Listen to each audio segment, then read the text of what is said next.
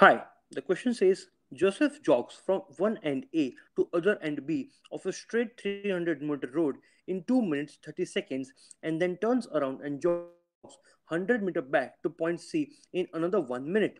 What are Joseph's average speed and velocities in jogging from number A from A to B and for B from A to C? Let us write the solution for this. Now, if you draw the path from A to B, the distance between A to B is given as 300 meters and the time taken to travel from A to B is given as 2 minutes 30 seconds, which is 150 seconds. So your average speed would be total distance traveled upon total time taken, that is 300 by 150, that will give you 2 meters per second. Now your average velocity will be your displacement upon time.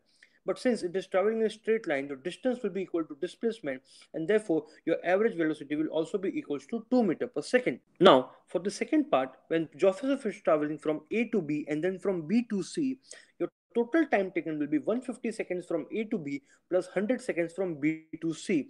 So your average speed would be 400 by 210 because 400 is the total distance traveled and 210 is the total time taken.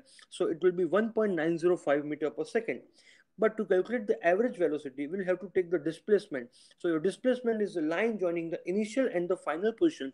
So your distance between A and C will be your displacement. So your displacement is taken here as 200 meter. So you'll get the answer for the average velocity to be 200 by 210, that is 0.952 meter per second. Thank you.